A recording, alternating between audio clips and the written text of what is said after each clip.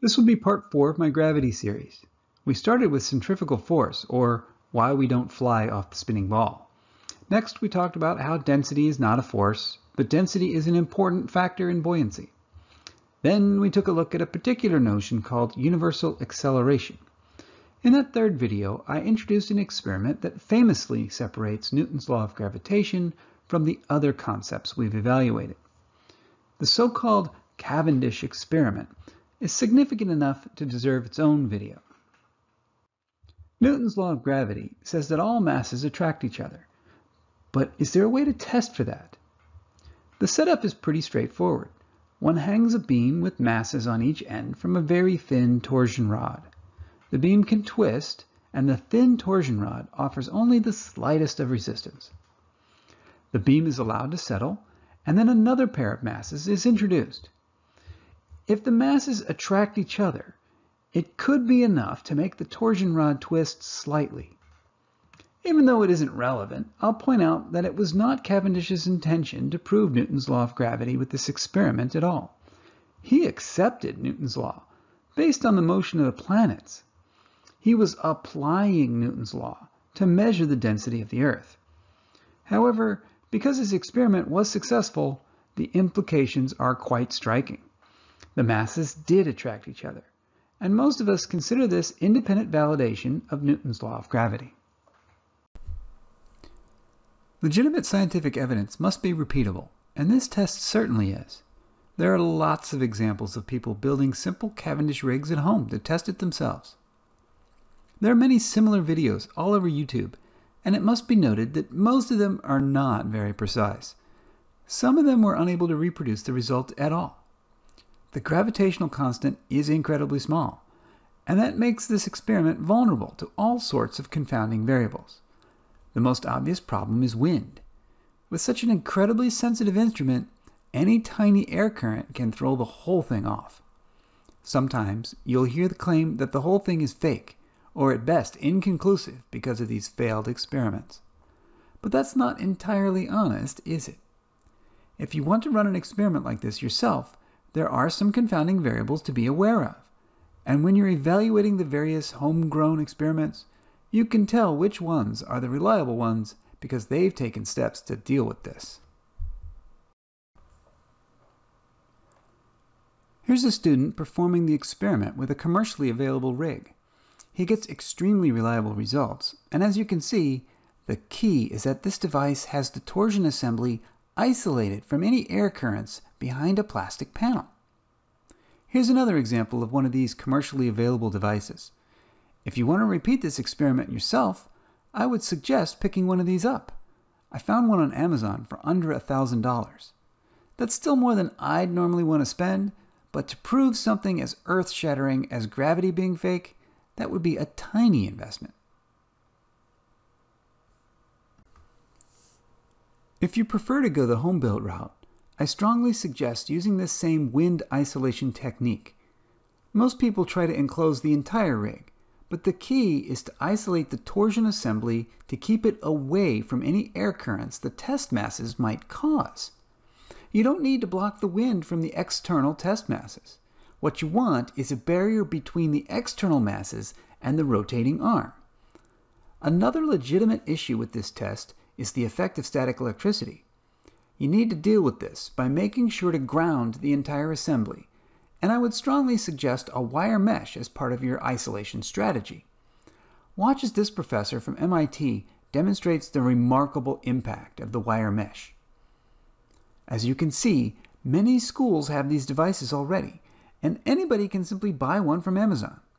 Having seen that, I was surprised at how little modern footage there was of this on YouTube.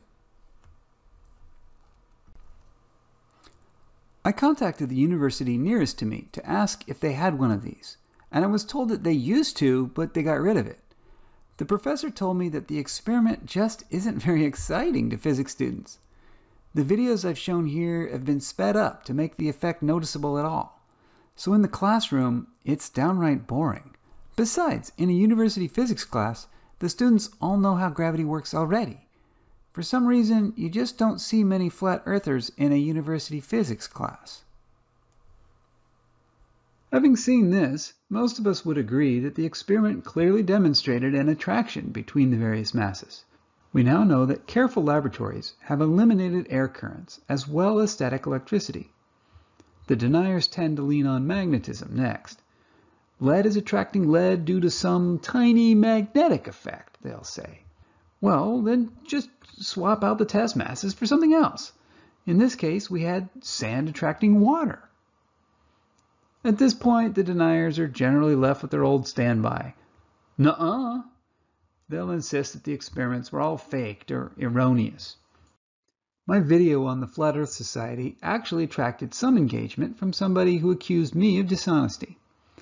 The issue has to do with the scandal with the modern measurement of big G. The FES claims that inaccuracies in the measurement of big G are so large that we must discount the effect altogether. But I disagree. Let's take a closer look at that. What I've done here is I've gone through several gravity experiments that have been done over the years, and I've plotted their results along with their stated error in Excel and then made a chart out of it. These blue dots represent the year when the experiment was done and their experimental value for big G. And these black bars represent the stated margin of error that the original experimenter claimed. As you can see, they have varied a little bit over the years. I've dropped a red line through the modern accepted value of big G. So for example, we look here, and back in 1930, this was the number that the laboratory came up with, and they said that their margin of error was this big.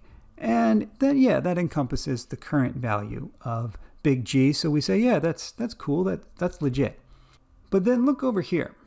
The problem is right here, where we have this experiment and this experiment.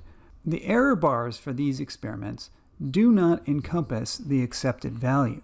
And that's kind of a problem. But worse than that, the error bars for the experiments do not overlap. That tells us there's no possible way for all of these experiments to have been correct. At least some of these must be in error. That is the scandal that we're talking about. So what's the honest thing to do?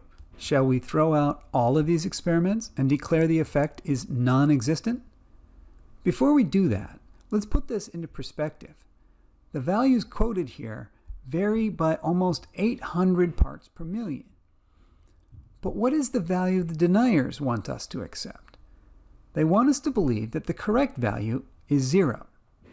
Where is 0 on this chart? Let's see. This chart doesn't go down to 0. So let's fix that. Let's take a look at that. Here we go. I will just change the axis format to force it to include 0. That ought to do it. And now this is where 0 is on this chart. This is where our values were. Let's adjust this red line that shows the accepted value. That's right there. And now we see what we're really talking about. This huge scandal that we're talking about is the error bars on these blue dots do not overlap. Well, where are those error bars? They were there a second ago. Why can't we see them now? At this scale, those scandalous errors don't even show up. So now, tell me how those blue dots vary so wildly that we must reject them all.